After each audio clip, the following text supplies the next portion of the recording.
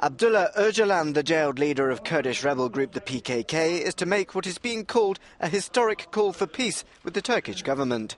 Ocalan is expected to reveal his proposals later on Thursday, which could include a ceasefire declaration and a timetable for a stand-down of PKK fighters.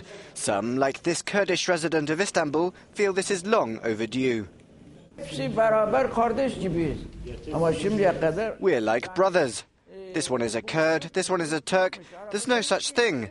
I've been living in Istanbul for years, and nobody's ever said to me, "You're a Kurd." We don't have a problem, but because of this terrorism issue, our villages are now empty, and if there's peace, we'll all be happy. Turkish officials have recently been holding talks with Öcalan, who's serving a life sentence for insurgency. Commentators say both sides are finally seeing reason after almost 30 years of bloody conflict. One is the realization that you can't win.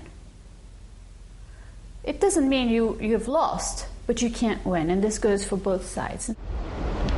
The conflict between the autonomy-seeking Kurds and the Turkish authorities has cost tens of thousands of lives since it first began in 1984.